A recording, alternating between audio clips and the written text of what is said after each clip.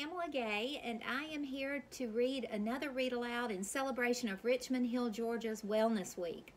Today I've chosen the read aloud The Hungry Thing by Jan Slepian and Ann Seidler, and the pictures are by Richard E. Martin. The Hungry Thing. One morning, a hungry thing came to town. He sat on his tail.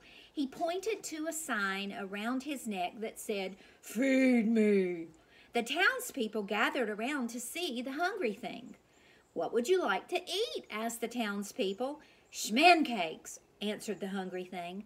"Schmancakes," cried the townspeople. "How do you eat them? What can they be?"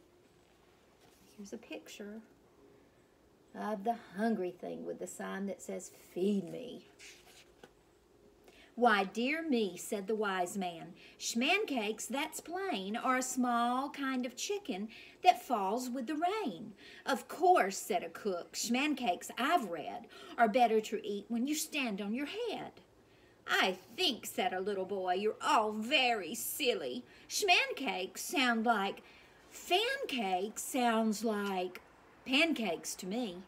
So the townspeople gave the hungry thing some. The hungry thing ate them all up. Then the hungry thing pointed to his sign that said, "Feed me." "What would you like to eat?" asked the townspeople. "Tickles," answered the hungry thing. "Tickles?" cried the townspeople. "How do you eat them? What can they be?" "Why, dear me," said the wise man, "tickles, you know, are curly-tailed hot dogs that grow in a row." "Of course," said the cook, "tickles taste yummy, and you giggle and laugh with 10 in your tummy." "I think," said the little boy, "it's all very clear.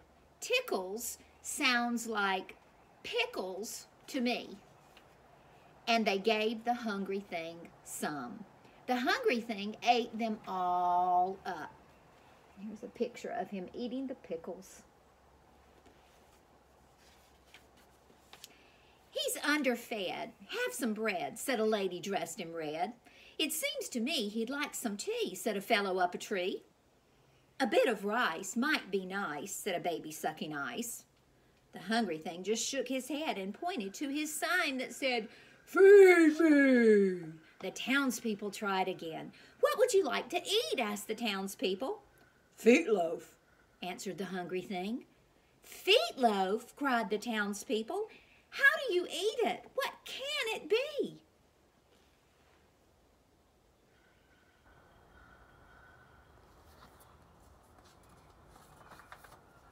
"Why, dear me," said the wise man, "feetloaf, let's see. It's a kind of choux pudding that grows in a tree." "Of course," said the cook. "Feetloaf tastes sweet, and it's eaten by kings when they dine in bare feet." "I think," said the little boy, "you all ought to know. Feetloaf sounds like beetloaf, sounds like meatloaf to me." So the townspeople gave the hungry thing some. The hungry thing ate it all up. He again pointed to his sign and said, "Feed me." "What would you like to eat this time?" asked the townspeople. "Hookies," answered the hungry thing. "Hookies?" cried the townspeople. "How do you eat them? What can they be?" "Hookies," said the wise man, "are known in far lands as a special spaghetti to eat holding hands." "Hookies," said the cook, "are a party dish to serve to a guest if he isn't a fish." "I think," said the little boy, "that it's all very simple. Hookies sound like lookies, sounds like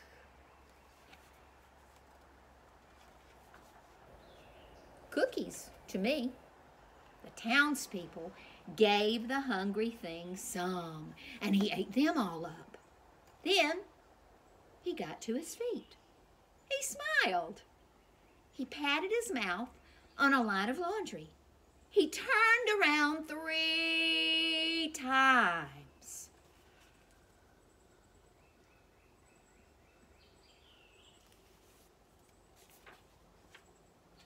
Is it true he's all through, said a lady dressed in blue. Let's all try to say goodbye, said a man with a can. Come again, said some men. But the hungry thing just sat down again. And he pointed to his sign that said, "Feed me." What do you want to eat? Asked the townspeople. Gollypops, said the hungry thing. Gollypops, cried the townspeople. How do you eat them? What can they be? Oh, dear me, said the wise man. Gollypops are new. They are cereal shaped like toys and sugar-coated too. Children, said the cook, buy them by the dozens and trade off the box tops with classmates and cousins. I think, said the little boy, you all ought to hear. Gollypops sound like dollypops sounds like lollipops to me. So the townspeople gave the hungry thing some. The hungry thing ate them all up. And he pointed to his sign again. Oh, please, said the townspeople. We've been here all day. Isn't there a quicker way? I think, said the little boy, that there is. Have some noodles? The little boy asked the hungry thing. And the hungry thing shook his head.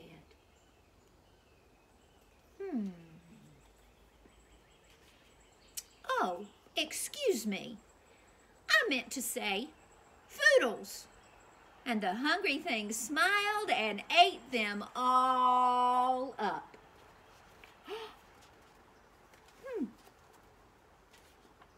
Just look, said the cook. Let's all try, was the cry. So they all got busy. Have some smello. They gave him some jello. Have some thread. They gave him some bread. Have a banana. They gave him a banana. The hungry thing ate and ate. He looked very, very full. Is there anything more we can give you? The townspeople wanted to know. The hungry thing politely covered a hiccup, and he thought for a while, and then he said, boop, with a smacker. Boop, with a smacker? Boop, with a smacker? What is that? The townspeople asked. The boy whispered to the wise man. The wise man whispered to the cook. And the cook gave the hungry thing soup with a cracker. The hungry thing ate them all up. He smiled. He got to his feet. He wiped his mouth on the cook's hat. And just as he left, he turned his sign around. In big letters, it said, "Thank you." And that is the hungry thing. If you can rhyme words the way that the hungry thing wants you to rhyme words, guess what? You are headed toward being phonemically